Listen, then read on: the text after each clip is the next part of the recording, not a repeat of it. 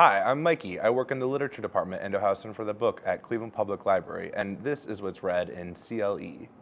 The book I'm going to be talking about today is the novel Homegoing by a debut author named Yaa Gyasi. Yaa Gyasi was raised in Alabama. She's 26 years old at the time of writing this novel, and she's a graduate of the Iowa Writers Workshop. The novel follows two half-sisters, Afia and Essie, who are separated and taken to different villages in the early 1800s. Afia is taken by a British colonial soldier, married and raised off in a coastal castle filled with a palace with many rooms. Unbeknownst to her, her half-sister, Essie, is taken by slave traders and is held in the dungeon below. What follows is that the novel traces 8 generations after them, leading their characters and their stories and their journeys to modern day times. Essie is taken to America and enslaved, and you are taken through chapters of the Civil War, the Great Migration, and even the Jazz Age. You then follow Afia's family through a war-torn Ghana as there's civil war and they deal with British colonization and slave traders.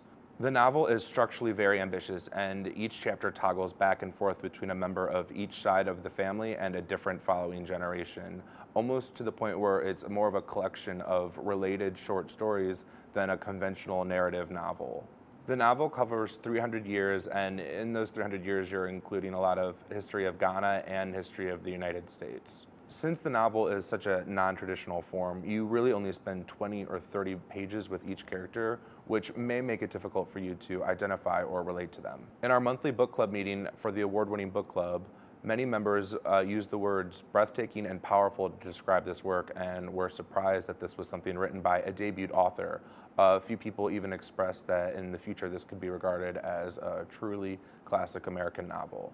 I would recommend this book for anyone who has a slight interest in history, but also anyone who has a general interest in the human condition and the idea of perseverance and storytelling.